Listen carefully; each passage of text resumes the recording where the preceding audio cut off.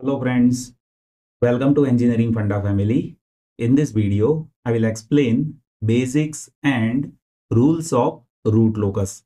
So let us start this video with first agenda, that is basics of root locus. See, root locus explains system's dynamic characteristics and that we plot on S-plane. With the use of system's dynamic characteristics, we can identify stability region and system's response. So root locus that we plot it on S-plane, and with the use of plot, we can identify stability region. Root locus explains system's dynamic characteristics. We plot root locus on S-plane. Here we plot roots of the system. Roots means poles and zeros. Here, with the use of root locus, we identify system's response and stability region on S-plane. Let me explain how. Here we have S-plane. In S-plane, on vertical axis, we have imaginary value, and on horizontal axis, we have real value. As if you have roots which is there in this region, means left half region, then system is stable. And as if we have roots in right half plane, then system is unstable. Here if you observe roots, then on right half plane, roots are having positive real values, and on left half plane, roots are having negative real value. So based on region, we can identify stability. As if roots are there on imaginary axis, then system will be marginally stable.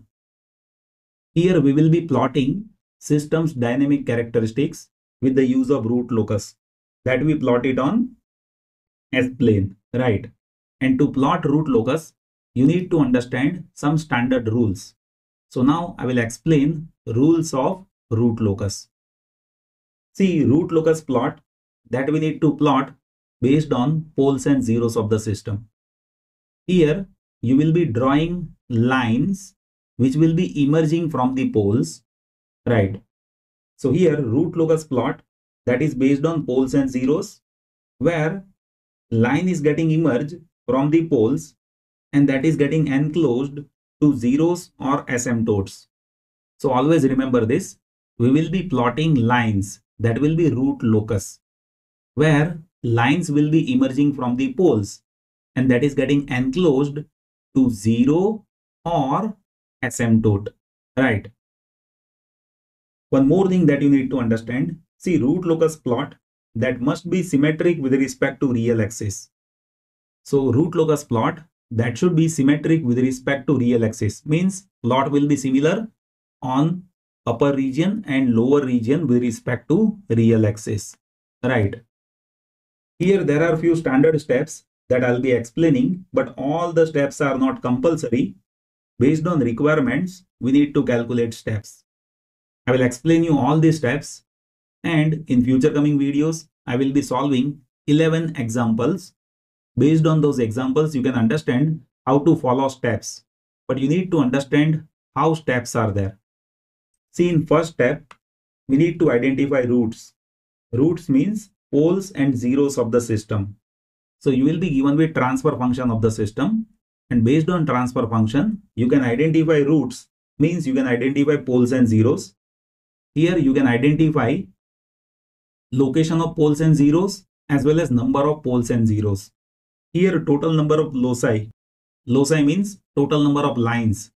That will be maximum of poles and zeros. Let us say you have 4 poles and 2 zeros.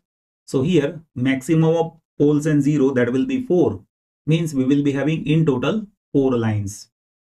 As I have said, line will emerge from the poles, right? And it is getting enclosed to the zeros. So here in total, lines will be maximum of poles and zeros.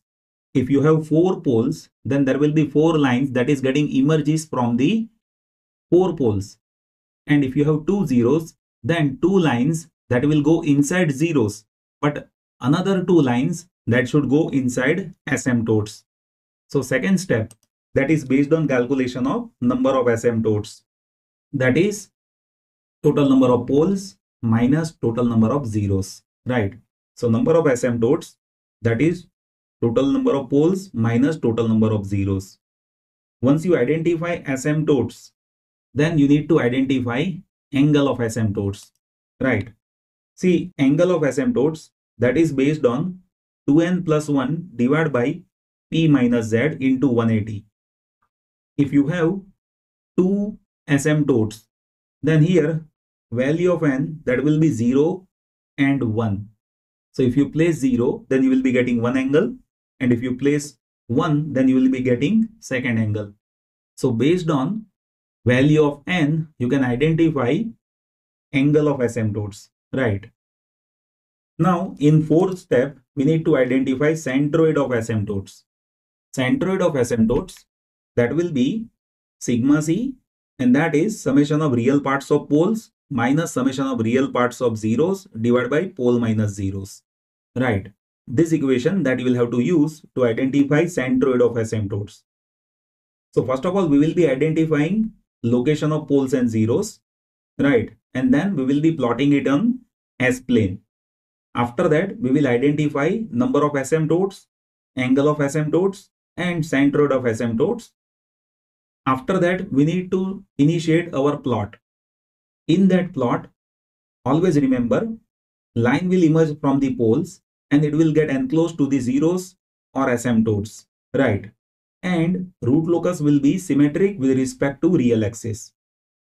Now we need to see step number 5.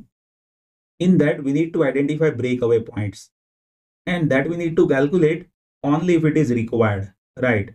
That even I'll explain in example, like in which situation it is required. Right now consider if it is required, then first of all we need to identify characteristic equation, that is 1 plus GSHS equals to 0.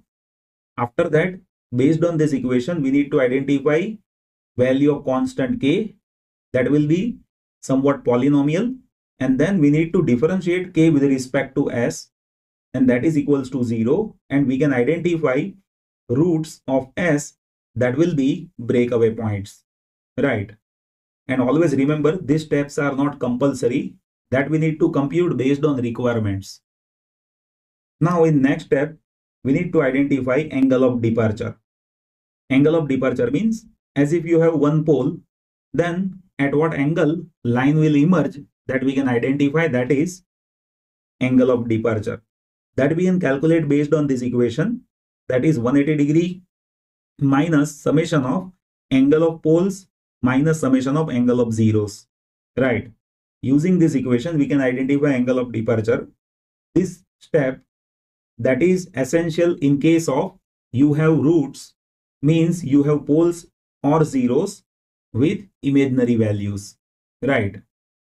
And last step is based on intersection to imaginary axis. So that is also not compulsory step, but that we need to calculate as if we observe there is an intersection of roots with imaginary axis.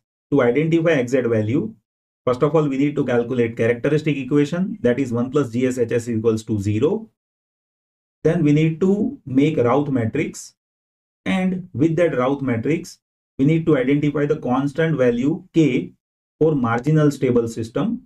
To identify marginal stable system, we need to check first column of the Routh matrix. And based on value of k, we need to place value of k in auxiliary equation. Auxiliary equation will be second order equation in Routh matrix. So all these steps that you can understand based on examples, right?